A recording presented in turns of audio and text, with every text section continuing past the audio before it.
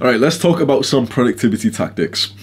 I made a video on my main channel titled, Would You Open the Letter? And the concept is, I even have another letter behind me and the exact same thing. I didn't even mean to like, you can see, I've literally not even opened it. You see that shit? I'm not gonna show you the address. Motherfucker started turning up at my house, bro. But exact same thing, 6, 7 p.m. I'm like slowly unwinding for bedtime. Exact same thing, bro. My sister walks in with the letter. I grab it, just throw it to the side of my room. I'll open it at like 2 p.m. today. Now I want to talk about some key productivity tactics, because that video was about productivity, but I just wanted to like go through this certain situation. And you can probably relate with emails that you receive, messages that you receive, letters. Your attention is going to be stolen from you if you don't guard it carefully. Like, to most guys, this is something that you've never even considered, and it's so vital. You know, everything you've wanted as a man, you wanted to achieve success, you wanted to build a better body, you want to like make the business, get a high-level career, attract a girlfriend, everything that you've wanted. Think about what it comes down to. Your focus, your productivity, your ability to do work. Do not allow like other people to steal your ability to do work. Do not allow yourself to become distracted by shit. What you need to have is like a perfect, fantastic routine where you stay like utterly focused. Best case scenarios are you wake up and your phone's fucking switched off. In fact, I'm gonna start doing that, you know. I don't wake up to an alarm clock anymore for like better sleep. And this is actually a big one. We should talk about sleep. You know, there's all these productivity tactics that really like has changed the trajectory of where this video was going to go. I didn't consider this, but there's all these productivity tactics, but honestly, if you just implement some of the fundamentals, you'll be twice as productive as you currently are without thinking much of it. And sleep is the #1 main thing that you can do. Trust me when I say, like, I've watched and learned from a bunch of successful people. I've read a lot of books. I've watched a lot of like videos, podcasts of like successful, productive, you know, like those cold-hearted businessmen who work for hours and everything. I've learned a lot from them because my idea has always been that I want to learn from these guys who like do lots of work and everything so that I can do it better than them and like have to work less, so I don't have to work like 10-hour days and everything. And the #1 thing that all these guys, you know, these cold-hearted type of businessmen who you would assume they're all saying like 5 hours of sleep and shit, every single one of them say that the #1 thing that they've done to improve their productivity is sleeping more. How is your sleep? Be totally honest. Now, here's the thing. Whatever you just thought then, like, oh yeah, like it's good, I don't really have to, or maybe you kind of know it's not too good. Your self-analysis of your sleep is usually not accurate. In like studies done and like, you know, research, like I don't have like the fucking qualification in the shit, but from the books that I've read, Why We Sleep by Matthew Walker, and I've watched a bunch of his podcasts, most people don't, after you're sleep deprived for a certain level, you actually lose the ability to really like be aware of how low you are functioning, because you kind of get used to functioning as if you're fucking crippled, as if you've lost like 20 IQ points, as if you've lost 20% of your memory capabilities.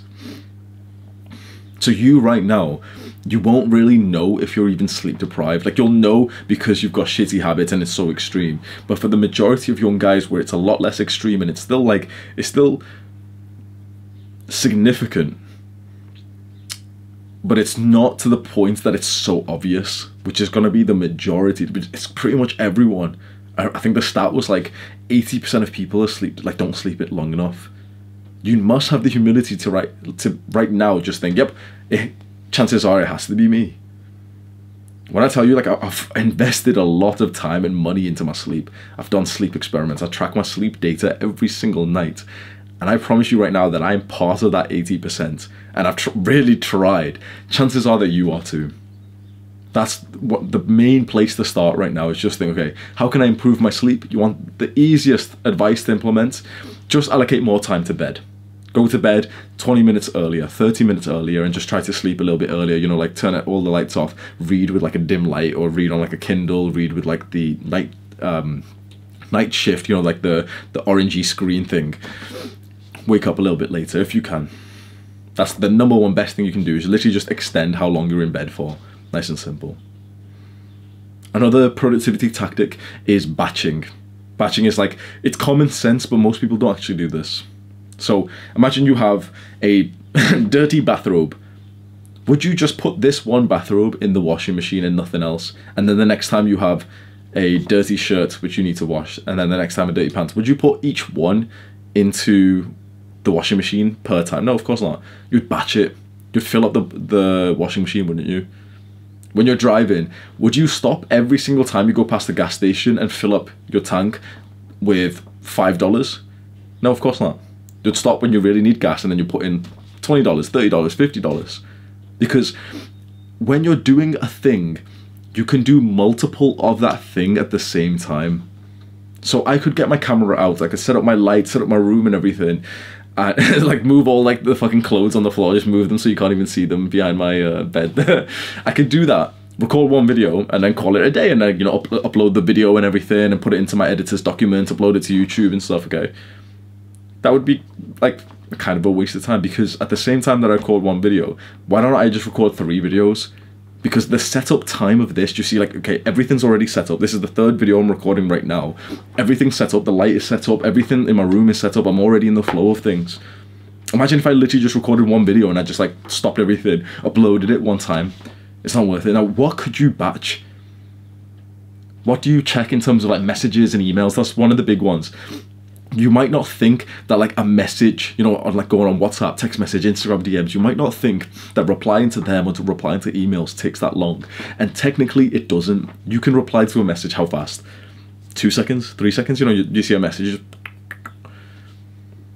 It changes, like it saps your focus for more like 15 minutes. There's like an old, like quite classical study from like King's College or King's like London or some shit, like some like prestigious university in the UK. I wonder how they did, how they legally did this, but they tested that the effects of having a phone with notifications actually ruined your productivity more than being high. Literally. So it's better for you to fucking smoke weed. It's better for you to be stoned than it is to like reply to messages in the middle of a work task. Because as soon as you reply to messages, as soon as you just take your focus away from the task at hand, it's just corrupted. And this is so much more important than it really seems to you, because again, everything that you want just comes from your ability to focus on a task and really just perform well. Whether that's weightlifting and you want to build like a muscular physique, whether that's being able to cultivate like positive, loving relationships with people that you care about, able to like make businesses and level up in your career, it's all based on your focus. And it seems so innocent to just, you know, be doing some work and, oh, let me just like take a fucking Facebook break. I remember being in high school, right? And I was in history class, and the teacher asked this one guy how long his work had taken, how his homework, and he answered, oh, including Facebook breaks. And I didn't think anything of it back then, but it just popped up into my mind, just thinking like, bro, like it just sounds fucking cringe. Like, first of all, like, oh, Facebook break, but just this is so normalized to disrupt your focus with all this bullshit fucking technology around you. It's so normalized to check Discord, to check WhatsApp and shit for at least half of the first part of your day, for the least like 4, 5, 6 hours of your morning, your afternoon, when you're in the middle of the, you know, the best work that you could do. Turn your phone off, keep it on silent, turn it on. Like, my phone has been on do not disturb for around 4 years. I'm not taking up the piss. My phone has been on do not disturb, all notifications disabled for multiple years. Even before I became like productive, even before I went on to like self-improvements, I disabled all that shit because I'm not a dumbass. Like, I am a dumbass, but I'm not like a fucking like cringe motherfucker who wants to take like Facebook breaks. When you're trying to achieve something for yourself, you can't afford these fucking Facebook breaks. You know what's better than a Facebook break?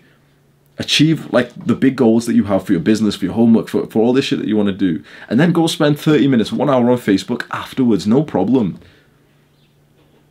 Don't disrupt the task that you're doing halfway to like go and do something. It's so much better with this deep work, this unrelentless focus. You have this task in front of you, you sit down and you do it 1 hour, 2 hours, no, like non-stop, not looking at this anything else apart from like your computer screen. None of this fucking bullshit, like little pussy productivity Pomodoro. Like, I can't believe people recommend the Pomodoro technique, bro. You are a little bitch if you use it. I'm just gonna be totally honest. This idea, oh, 25 minutes and then I take a 5-minute break, bro. It's literally been proven time and time again that the Pomodoro technique is like, it's not good for productivity whatsoever. It's the only one benefit is that if you're a total spurg and you can convince yourself like, oh, but I'll only work for 25 minutes and I can have a break. But it's like, fuck that, bro.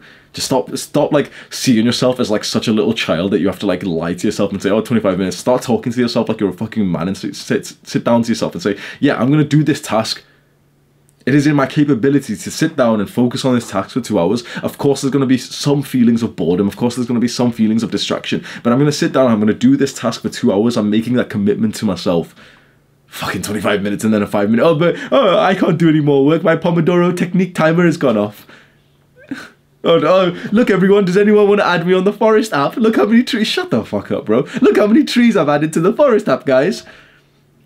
Bro, look at what you're doing, bro. If you've got these apps downloaded, if you set a 25-minute timer for your fucking work, if you set like, oh, but I've planted trees on my product, bro, just sit there, just look at yourself in the fucking mirror. Do you see a man or a little fucking like little girl who's like, oh, but the colourful trees, oh, I've almost unlocked the next tree.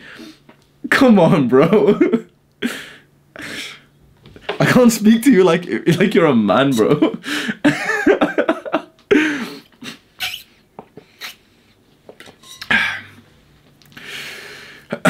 And then working on things that are essential. The 80-20 rule. Now, you've heard this so many times, you're thinking, okay, this video's gonna start to get a bit shit now because he's talking about shit that I've heard too many times. That's what you're thinking. Like, everyone talks about the 80-20 rule, but they just put it in this, like, autistic, like, oh, the Pareto's principle, and there was more, like, shut the fuck up. The easiest thing that you've got to focus on, what is the true 1 or 2 things that are gonna make a difference for you in this area that you're trying to work on? Forget everything else. What is the 1 or 2 things that's going to make a significant difference, that is going to give you the absolute best, that are absolutely essential, that you cannot continue without? For me, it's recording videos, right? So as a YouTuber, it's recording videos, and then it's simply just learning so that I can record more videos. Those are the 2 things that I do. Every time that I take a step out, like, away from the 2 main like tasks, my 80, like the things that give me 80% of my results, and I do bullshit like fucking collabs and DMs and, you know, just random other shit that I could be doing and all this, like, everyone tells me make a TikTok. Shut the fuck up, I'm not making a TikTok. Oh, Hamza, your brand image, like the fucking merch, and like, oh, change your profile picture, Hamza. What if you change your YouTube banner, Hamza? What if you did? I don't give a fuck. I don't give a fuck. I record videos and I read. That's all I do with work. I record videos and I read. I record videos and I read. Those are my 80%. What are yours? And don't bullshit yourself. There is 1 or 2 tasks that are absolutely essential for you, and all the other ones are unessential, and those other ones distract you from the essential. You must clarify this to yourself right now. What is the absolute essential? Then double down, triple down on them. For me, it's recording, so like literally all I focus on is just learning so I can teach more things, and then also like a meta learning where I can like record better, so I can learn how to present myself better, how to tell better stories. That's all I focus on. Every time that I take a step away from that, I just think to myself afterwards, I was like, well, that was kind of like a waste of time, wasn't it? It was like, that wasn't a good use of my time whatsoever. Why did I just spend like half a day making this fucking website? Or, you know, just stupid shit like this. Why did I just like make a logo? Like, I've never made a logo because I'm not a fucking weirdo, but like people who make logos just fucking make me cringe. Oh, today I'm gonna write my business plan. No offense to him, right? Yeah, I know he doesn't watch my videos. No offense to him, but there's an old friend that I have, and we were both business minded, and like he just didn't really do much with it. He was the type of guy who, like, he would write business plans and shit. Oh, my business plan, here's my logo, and he would do all this, like, unimportant stuff. In the book by MJ DeMarco, the book The Millionaire Fastlane, and then also his second book, Unscripted. MJ DeMarco, fantastic author if you want to become financially free. He talks about action faking, and he always, like, he was criticizing the people who do this, saying, like, they just waste time on these, like, bullshit tasks. Are you, like, a bullshitter? Just be totally honest, are you a bullshitter? What have you, like, think about the last few tasks that you've done. Think about, think about the last week. Have you just been wasting your fucking time doing these, like, little unimportant tasks? Be totally honest, because you're gonna, right now, you're gonna be so certain, because you don't want to admit weakness, you're gonna be so certain that everything that you've done is, like, of utmost importance. And Hamza, I already know about the 80-20 rule. Have some humility and ask yourself, what if you were wrong? Have some humility and ask yourself, what would Hamza think about the tasks that you've just been doing? Now, of course, I'm a bit of a dick. But if you tell me like you're a YouTuber, yeah, I've literally just been focusing on recording, I'd be like, yeah, good. So you can see like I wouldn't just like be horrible to you for no reason. If you're like trying to study, then if you've been literally studying and focusing on like memorization techniques, then fair enough. If you've been like practicing the exam papers and exams and stuff, fair enough. If you've been color coding fucking post-it, what like those dickhead students, bro, like highlighting in multiple colors and writing notes and like, you know, reading a book and like doing study sessions and all this shit, bro, come on. Ask yourself right now, what would I think about the task that you've been doing over the last week? Be cutthroat. Only 1 or 2 tasks are worth your time, and then like your time should go into doubling down on those tasks. Get better at those tasks. Do like meta learning for those tasks. If you're studying right now for an exam, stop all this bullshit about these color-coded techniques and all this shit. Study the actual paper. Study like, you know, practice the test. Do whatever the specific thing that you have to like practice for, and then do meta learning where now you're gonna learn how to like literally watch a course or something, how to improve your memory, how to improve like your study scores by like improving your sleep and your diet beforehand. Those are like meta learning, the things that kind of help the thing indirectly. That's what you should spend your time with. There's like this extra stuff that people do because everyone has this like small dick mindset of like the any benefit. Everyone wants any benefit. If it gives you a benefit, everyone's like, oh yeah, yeah, I'll do it then. Who cares about any benefit? You will now chase after the best benefit. When you find the thing which gives you the best benefit towards your goal, you triple down on that. This any benefit mindset, especially as you become more successful. I didn't think the video would go this way, but as you become more successful, if you're someone who's like popping off on like social media, if your business is doing really well, if you're becoming more social, you'll realize as you become more successful, even in grades, and you become a better student, you'll get so many more opportunities, and the majority of those opportunities are part of the 80% that give you 20% of your success. Success leads to failure for most people. Right now, maybe you're not successful, but eventually it will happen to you that you've been working hard, your grades start going up, and you're getting all these extra like curricular activities that will take you away from the thing that was actually improving your grades. This is that dilemma of like the young athlete who's working really, really hard, like some boxer, some UFC player or some shit, and they're working really hard, they're totally focused, and then they get in, they do really well, everyone's celebrating, they've won so much money, now they get invited to parties and they start taking drugs and they start fucking a lot of women. Oh, I'm living the life. And then they're kind of hungover for the next competition and they get fucking destroyed by the guy who's still focused.